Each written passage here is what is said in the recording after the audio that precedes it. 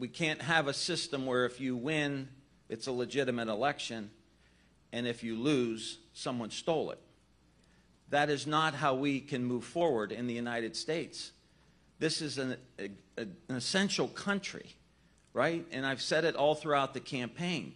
This is a country built on freedom. This is the essential nation versus China and Russia, countries that don't have freedom of speech, freedom of the press. They have ethnic cleansing. They put their political opponents in prison.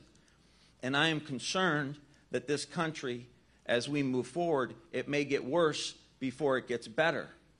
But we need good people who are going to honor the institutions of this country that have brought us to this point.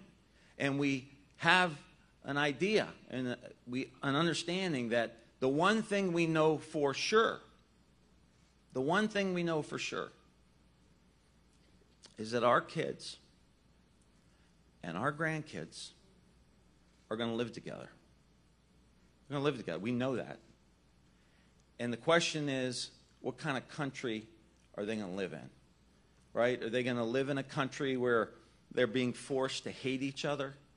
Or are we going to give them a country where we can have honest disagreements, where we can respect each other, even though we may come to different conclusions?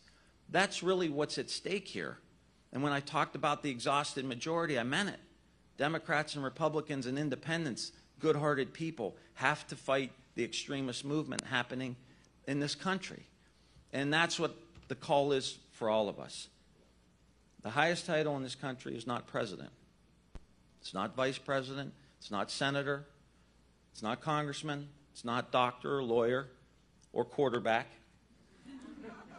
The highest title in this land is citizen. And we have an obligation to be good citizens.